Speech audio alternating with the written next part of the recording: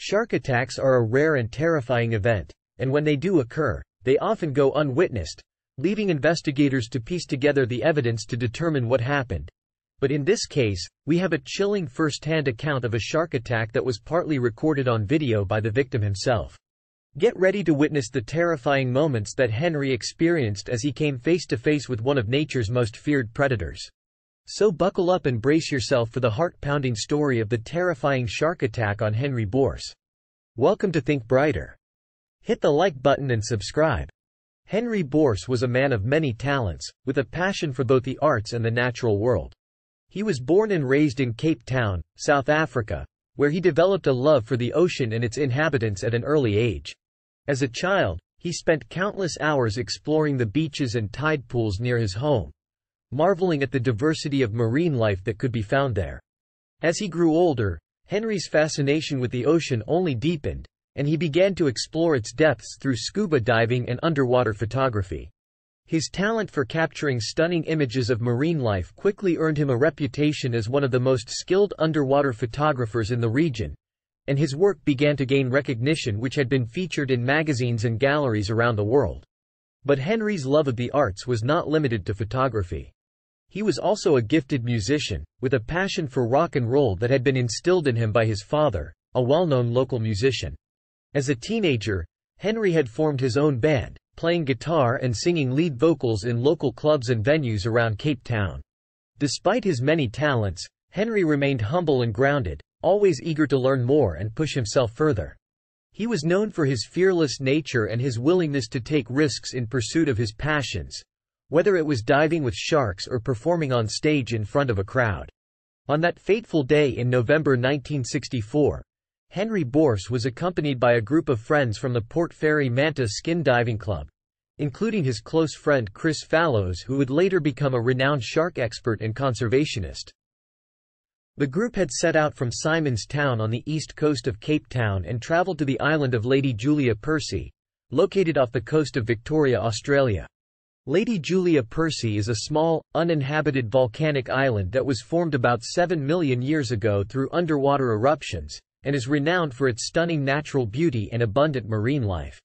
The island is located within the Port Fairy Coastal Reserve and is a popular destination for divers and snorkelers, who come to explore its pristine waters and discover its many treasures.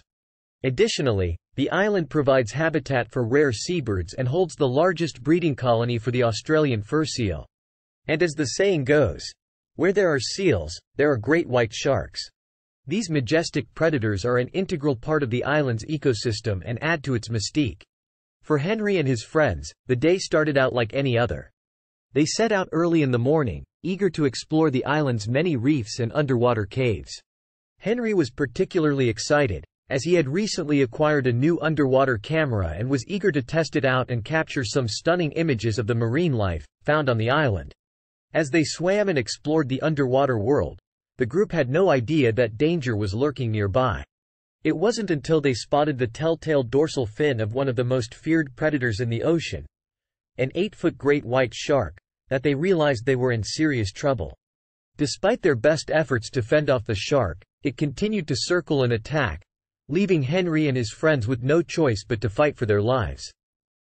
But they were no match for the powerful predator. It was only through sheer luck and the bravery of their fellow divers that they were able to make it back to the surface alive, where they were treated for their injuries and left to recover from the traumatic experience. Henri lost his left leg but survived the attack and went on to retell the story in his 1969 documentary film, Savage Shadows. The attack on Henri and his friends was a tragic event that sent shockwaves through the underwater photography and diving communities. The incident was a stark reminder of the inherent dangers of exploring the underwater world and the need to take precautions to ensure safety. However, despite the trauma of the attack, Henri's love and respect for the ocean remains undiminished. If anything, the experience only deepened Henri's appreciation for the beauty and majesty of the ocean, and his desire to explore its mysteries and capture its splendor on film. For Henri, the ocean was a source of inspiration, a canvas for his art, and a window into the wonders of the natural world. After the attack, Henri continued to pursue his passion for underwater photography, using his experiences to inspire others to appreciate and protect the ocean and its inhabitants. He dedicated himself to educating the public about the importance of marine conservation, using his photographs and videos to showcase the beauty and diversity of the underwater world and to raise awareness of the threats that it faces. In the end, Henri's legacy is one of courage, creativity, and a deep appreciation for the wonders of the natural world. He was a true pioneer of underwater photography and a tireless advocate for marine conservation, and his work continues to inspire and motivate others to follow in his footsteps and explore the mysteries of the ocean. What impact do you think Henri's experience with the great white shark had on his passion for underwater photography and marine conservation? Let us know in the comments. Whether we're diving into the depths of the ocean or exploring the mysteries of the natural world in our own backyards, Henri's story reminds us of the importance of staying curious and following our passions wherever they may lead. So let's all take a page from Henri's book and continue to explore the world around us with an open mind and a sense of wonder. Let's work to protect the natural world and its inhabitants, and to inspire others to do the same. Thanks for watching, and we'll see you on the next video, and remember to always stay curious. Click here to watch the terrifying truth of Travis the Killer Chimp.